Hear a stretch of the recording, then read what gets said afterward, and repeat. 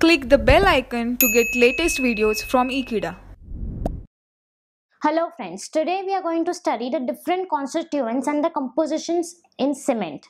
Cement is not just a grey powder, it is made up of many different things. So we are going to see those constituents which compose the cement as well as what are their exact roles and how they help in becoming cement good in its properties of setting and hardening.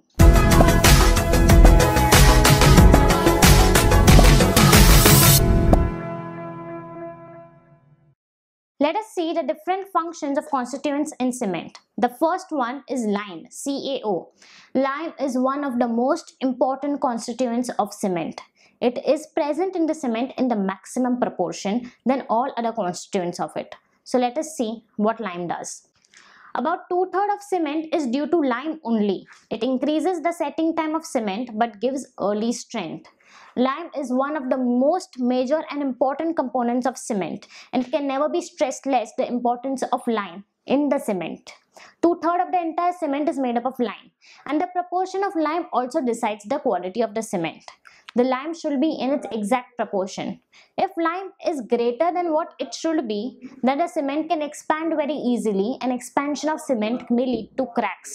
And the last thing we expect a cement is to crack, because if a cement cracks, it leads to cracks in the entire building, entire bridge, entire construction which takes place. So the amount of lime should never be more than it should be. Again, if the lime is lesser than its proportion, then again it's one of the major problems. Because if the lime is lesser than its proportion, then the cement will set very quickly. And if the cement sets very quickly, it hardens very quickly and we cannot work with it. So the lime should be in its exact proportion as needed. That is about 2/3 of the entire cement proportion. The second one is silica. Silica, SiO2. Again, silica is one of the major components of cement and it also gives good strength to the cement. Let us see how useful silica is. It gives strength to the cement by forming a gel. It also increases the setting of the cement. Now, any cement should have two things. First is gel and second is crystals. Imagine that there are two bricks and a cement paste is pasted in it. To stick both the bricks, we need some gel formations in it. So the gel formation helps in setting of the cement and it helps in sticking of both the bricks. This strength in the cement is given by silica, which helps in the production of gel. The third most important component of cement is alumina, Al2O3. Al2O3 is also again one of the most important components of cement. It acts as a flux in cement. It reduces the strength of the cement and hence it should not be present in excess. Now what exactly alumina does? It acts as a flux. Now what exactly a flux is? A flux is something which added to a substance will combine with the entire impurities of it. So now if I have a cement and I add alumina to it, it will combine with entire impurities of it, making the cement less with impurities. But if I add in too much of alumina to it, it itself will become one of the impurity. And therefore, alumina in excess proportion is never expected.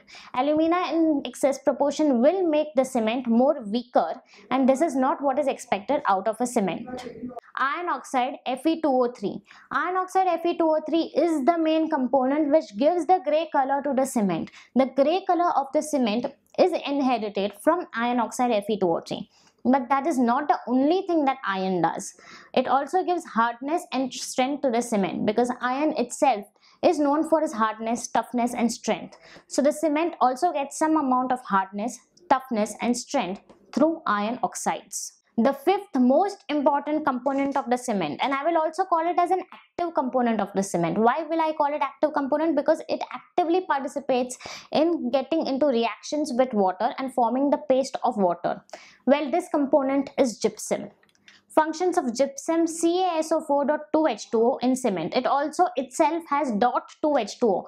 When I talk about 2H2O in the form of dot, it is known as water of crystallization. This water helps in forming that element into crystals. Therefore, gypsum will be in the form of crystals because of the 2H2O present in it, and that 2H2O is nothing but water of crystallization. So now what does gypsum exactly do? Tricalcium aluminate, C3A, combines with water very rapidly with evolution of a large amount of heat. So now I have tricalcium aluminate. Again, aluminate is written as A. You can also write it as Al. So C3A plus 6H2O forms C3A dot 6H2O. Now this dot 6H2O helps in the production of crystals. Again, as I said, it is very important for a cement to have two things. The first is gel and the second is crystals. Well, it got its gel-like formation with the help of silica present in it. Now it will get its crystals with the help of gypsum present in it. Now what exactly do these crystals do? Let's go back to the example of two bricks and a cement paste in the middle. Now these two bricks are joined with a cement paste in the middle. Now this cement paste has a gel-like formations which are present with the help of silica in it, and they will help the two bricks to stick. But now imagine these two bricks are stuck with the help of a cement which is not hard at all. If the cement is not hard, these bricks will simply keep on moving in any random directions. For that, the cement in the middle should be hard.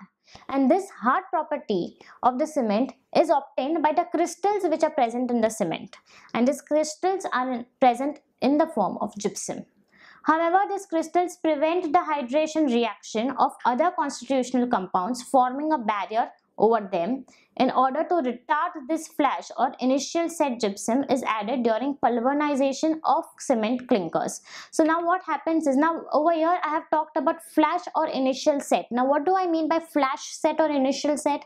Flash set and initial set are nothing but the cement paste. So after the cement paste is hardened, the first thing that we see is the flash set or initial set is added during the pulverization of cement clinkers. So when the cement is pulverized, what do you mean by pulverization? It means powdering of the cement into small fine powder. It happens in the rollers which are known as clinkers. Over there, gypsum is added to it. The added gypsum CaSO4.2H2O retards the dissolution of C3A by forming insoluble calcium sulfoaluminate, which does not give quick hydration property. So now this calcium sulfoaluminate will not give a very quick hydration property, and that is the reason why the cement will not go under hydration reactions very quickly. Let us see the reactions which take place. Now this number of moles are nothing but the amount of substance which is going to be used in the entire reaction. So the entire reaction can have any amount of substance depending upon how we want the cement to be and depending upon the amount of cement we want it to be. So for example, over here I have C3A plus XH2O plus YCaSO4 dot ZH2O. Now this CaSO4 dot H2O is nothing but my gypsum. Can you see this CaSO4.2H2O? So over here, since I have YCaSO4, depending upon that Y, I will have ZH2O to it. All of these combine to form C3A.YCaSO4.ZH2O. This reaction prevents high concentration of alumina in the cement solution and thereby retarding the early initial set of the cement. It is very important that the alumina will come in small forms and small formats, because what aluminum does is alumina just mixes with all the impurities and makes sure that the cement does not have all impurities in all the places. If I put excess of alumina, it itself will become an impurity, and therefore this reaction is very important. So the fifth component, gypsum, is one of the most important components, though it is not used on a very large scale inside the cement. So in this topic, we studied about the different constituents which are present in the cement and the functions of them. Thank you so much for watching this video. Stay tuned to Ekeeda and subscribe to Ekeeda.